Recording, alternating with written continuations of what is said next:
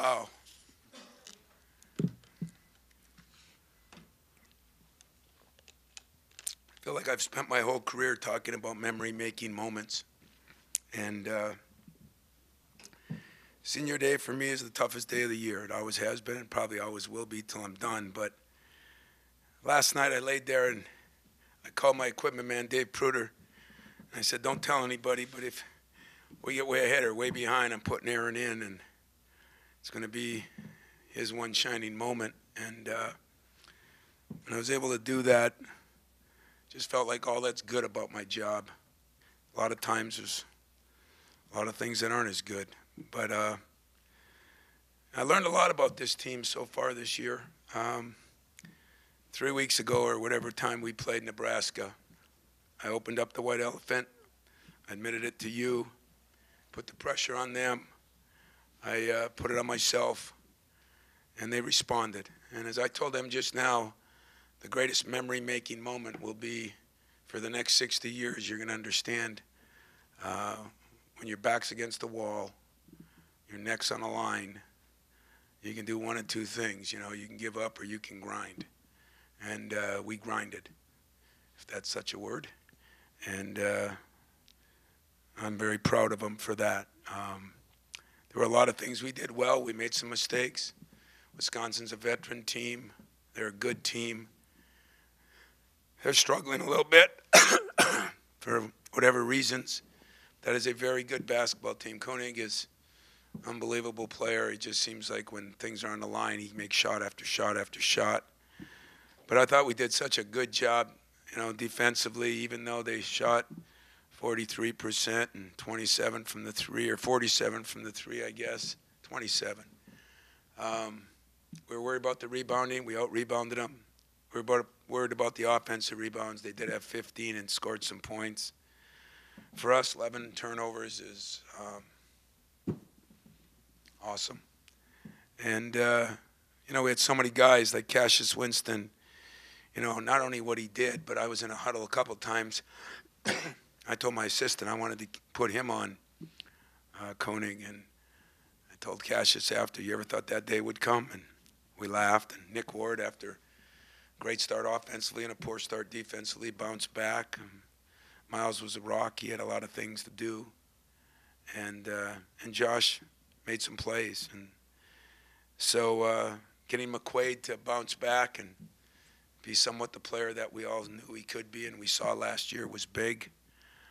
And all in all, this team, 10-6 right now, with a chance to win some more games, I think is awesome for them, and it'll be a memory maker for me. So will today. Questions? Tom, it took 16 games into the Big Ten schedule, but you won from the line, 91%, 21-23. Bench points, 30-10. I mean, those kind of stats peaking in Game 16 have to be extremely exciting for you. They really are. They really, really are. There were just a lot of things we did well, and we did. They're not an easy team to cover. They're very physical, and the experience those guys have down in that block. And every time we kind of tried to double down, which we were trying to do a little bit of, they hit a three. I think they did some things. Give Greg credit where they looked awful against double teams a couple weeks ago. The last couple games, they've struggled a little bit, but they've made some adjustments. And the way they moved Hayes around, it was harder to double. And I just thought we left guys on an island down there, and they did their job. But, we needed a good game in a lot of areas, and we got a good game in a lot of areas. Rebounding, defense, turnovers, assists, 18 assists. We just did a lot of good things, and I couldn't be prouder of my guys. Tom, at the closing remarks there, you brought up the 19 years and the streak, and you said the elephant in the room. Can you speak to the significance of that streak to you and that consistency over time and what it means to continue that against others? Who knows what'll happen. I mean, I'm not sure I'll feel comfortable on anything until things happen. But we put ourselves in a position that I can look in a mirror and say we deserved some things. And the significance is what you just said. When you can be consistent year after year after year, because nobody's kidding anybody, guys. I mean, I haven't been able to say it, but we have a shell of our team. I mean, you know it, I know it. It's been hell on those freshmen. It's been hard on us. And we handled it. We've handled it. We've survived it. That doesn't mean we're done yet. Doesn't mean that we can't accomplish some things yet. Doesn't mean that we're over the hump. It just means that we learned how to deal with some pressure. And I learned a lot from them. You know, I told you, this is a learning year for me too. I admit it, I've never gone through anything like this, and I'm proud. That's the best word I can give. Proud of the consistency. And what happens from here, who knows? We still got some games to win. Coach, kind of building on that point you just made, there was a stretch where Miles got his third foul, Nick had his third foul. They're both on the bench. Your lead goes from 4 to 10 during that stretch. How critical was that, and what was your thought process as to when you felt you needed to get Miles and Nick back in and when you thought you could? Well, I thought I needed to get Miles in when I took him out.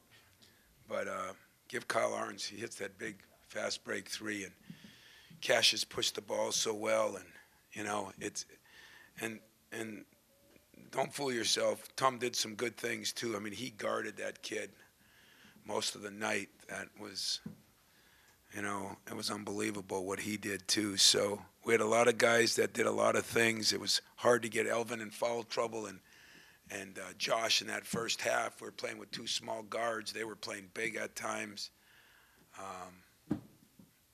I don't know. I was going to hold Miles there as long as that lead, you know, didn't get down too much. And then when it got down to, 6 or 7, I got a little nervous. I thought my chance to get Aaron in was slipping. My chance to win a game might have been slipping. And put him back in. He made some big free throws, got a couple big rebounds, and we found a way to win the game. Coach, when Nick was on the court, you talk about how effective he was. Oh, you know, Nick is a load down there, and Nick's going to be such a good player when he's got such a long way to go, and he's going to be such a good player, if that makes any sense at all. He's gotten better. He's so much more coachable. He understands things. He can take it now. He understands that we all are in this together and that we're trying to make him better. And I just love the way he responded. You know, that's one thing I will say about this team. Hey, I'm not the easiest guy to play for. Everybody knows, great. It's not the easiest to play at a system where you've gone 19 straight times to the NCAA tournament and it's slipping away and there's pressure on. Those things are harder than all you guys think or know. And Nick Ward was one of the guys that after that Michigan game benched him, and he stepped up. He's been consistently a much better player since. He has still some lags in his defense at times, stepping up on those ball screens, but at least I know that it matters to him now, and really proud of him and what he's done, and hopefully the best for him is yet to come too. When Ward wasn't in the game and Kenny battling Ethan Happ, you know, something that won't show up in the box score obviously, but Happ goes 4 for 10 from the field and only scores 8 points. Talk about the job that he did. Well, Kenny did. You know, we were on Kenny too because it seemed like he was getting pushed around there, and DJ was on him, and I was on him, and everybody was on him. But you know, another guy that withstood it. You know, and that's what you should do. If you're getting beat, you should get ticked off. And, you know, sometimes it takes me or DJ to get ticked off to get him ticked off. And when he gets ticked off himself, he'll become a lot better player. So that's all part of the growing process that we're working on. But Kenny Goins did a good job. You know, to get 4 players in doubles, I don't think I've talked enough about McQuaid. I mean, he made some big plays and some pretty good defensive plays, and he took a giant step tonight. And so did, you know, Langford. He just foul trouble hurt him, but man, I had a lot of guys that played good, guys. A lot of guys. Tom, 78 points back in the back here. 78 points of the 84 by freshmen and sophomores. It's somewhat fitting that on senior night. It's those guys because of this team and how this team is constructed. Not to take anything away from your seniors, but Well, I felt a little bad for Elvin because he's been playing so good and shooting so good, but he just wasn't in the game that much. He was in constant foul trouble, and but yeah, I didn't realize that. So good thing for the freshman. Just to double back to Nick for a second, you know, beyond him kind of answering the call after being benched, is this team kind of relearning a little bit to how to play with him and Miles out there together, and what kind of emphasis is on post entries right now? Great point. I mean, everybody thinks too that people come back and all of a sudden you can play with them, and I mean, Miles, Miles is starting. I mean, Miles is just starting to come.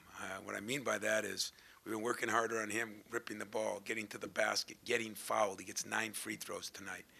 Nick goes 4 for 4 from the line. You all know we lost games early because Nick couldn't shoot a free throw, save his life, and he's worked on it. I mean, all these things are life lessons. That's what I really get excited about for these guys. It's they're going to realize, whether it be in basketball or life, if you put your nose to the grindstone and you get some things done, what you put in is what you get out. Nick Ward has give Dwayne Stevens and him a lot of credit. He spent a lot of time on those free throws and made some big-time plays. If I get Nick to play a little better defensively on those ball screens, he's going to be a hell of a player. Yeah. Getting back to McQuaid just for a second, did you sense this at all in practice? He was making a Last 2 weeks, he's been practicing better. He's been making more shots. It's been fun to watch too, because the players, if you guys interview any of them, they've been pulling. Like I told you, Miles he gets so excited when he hits a shot, when Matt McQuaid hits a shot, because they all know how good he can shoot, and they all know the slump he's been in. But his defense was better. He rebounded. I don't know how many he got tonight. Probably couldn't get as many. He only got 2 because Winston hogged all the rebounds. That enormous body of his, he gets 7 rebounds, so that's pretty good too. But I think McQuaid he just kept working at it, and never stopped coming in, never stopped watching film. This will be a great lesson for maybe fans, but they won't understand it. But players that are in the system, and believe it or not, for coaches like me, learned a lot from these guys so far, and now we got to figure out a way to enjoy it tonight, and then tomorrow start working on Illinois, because they're playing very well. They've won some big games lately. They're tough at home, and we just got to keep getting better. Win, lose, or draw, we got to keep getting better. I think we will. Coach back here. You talked about wanting to get Aaron in those closing seconds. Everything goes silent after the ball is inbounded. Is that the first time you've asked somebody to travel for you, McQuaid there? Yeah, ticks me off too because of the turnovers, I was trying to keep those turnovers down. I didn't know any other way to get him in, keep him by me so he wouldn't get hurt, and still give him a chance to kiss the head, and it worked. I mean, thank God for the officials. Thank God Wisconsin was okay with it. And I think it was a big deal to Aaron. And it was only me and Pruder knew about it. And we made him dress. And one of the great moments in my Michigan State career was that moment. Thanks. He got it.